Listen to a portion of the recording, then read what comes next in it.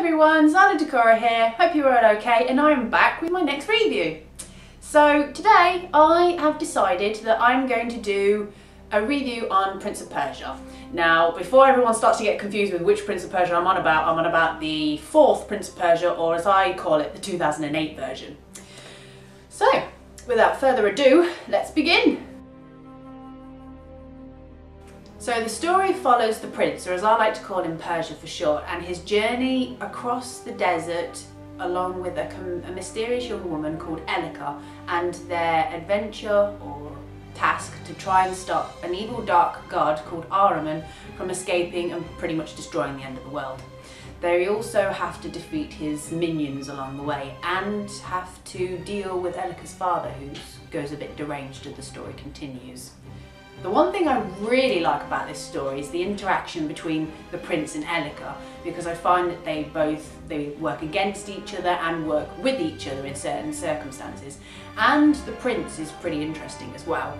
He's, well, funnier, he's got a better charisma. I just find him a lot better than the one from the original Prince of Persia series. So, yeah. Want to play a game? Persia, I'm busy right now. Come on, it'll be fun. Fine. S. Scarf. Hey, you got it. So the story is interesting with the way the characters combine with each other, and the story is pretty simple to follow and it's not too complicated to understand, and there's a lovely big twist during the end. So for me, it's getting a 4 out of 5. So for the visuals for Prince of Persia, I really liked the visuals for it. It was soul shaded, which made it really like, almost like a graphic kind of comic-y style to it. And the colours were really rich and vibrant, and the world felt like real, almost like real life. And the fact that they didn't put a lot of detail in, but there was still so much detail in the environment itself. And I pretty much stood looking out, especially across some of the towers in the game, for quite a while, looking at the surroundings down below. So for visuals, it's getting a 4 out of 5 for me. So for G. Persia. G. Gameplay. Yes. I was about to say that. So for gameplay, the main thing that I instantly came across while playing the game was that you can't die at all. Elika is quite a nice, caring person and saves you every single time you die, whether it be from manoeuvring to new areas, jumping and not getting the landing, not reaching the place you want to go, or just jumping in the completely wrong direction. She will save your life. And she also saves your life in combat as well. Another thing about moving around to different areas is the world is open, so you can go to whichever area you want to go to first. There's not like a strict path you need to follow. As you're picking up the abilities that Elika has, there are certain areas that are then unlocked for you, but there are up to 4 to choose from. So if you wanted to go to a certain one first, you could do so, while picking up light seeds along the way to unlock the next abilities. During combat, you're able to choose between your sword, your gauntlet, aerobatic moves, or you can ask Elika to jump in and help you out. And you can mix these combos together to make stronger, powerful ones, or you can just do quick, basic combos. And it's nice to have that mix between the two.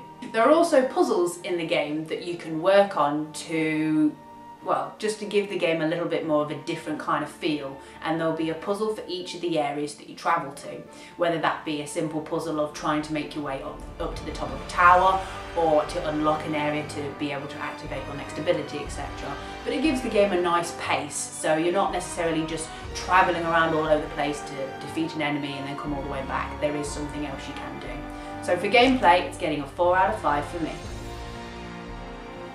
For difficulty, well, it doesn't actually have a difficulty setting at the start. You can't actually choose which difficulty you want to do, but it gets progressively, well, not necessarily more difficult, but it adds more challenges to you as you traverse through the story. You'll end up with other things that you have to watch out for while you're travelling to your next location, such as things that can prevent you from jumping to certain areas, or even things that will grab you and slam you into the wall and try to, obviously, defeat you, and Elika will come to your rescue, so you always need to look out for those. And then during combat, there'll be a moment where the enemy you're fighting will only be able to be affected by one particular move, which you have to use to obviously break that particular shield to be able to carry on using your combos. So it was nice to have that little bit of mix in there, and it slowly brings it up, so each time you'll have one ability or one challenge added to it each time. So it's not going to completely blow your mind with all of this stuff happening at once. It's nice and slowly paced. So for that, it's getting a 4 out of 5 for me.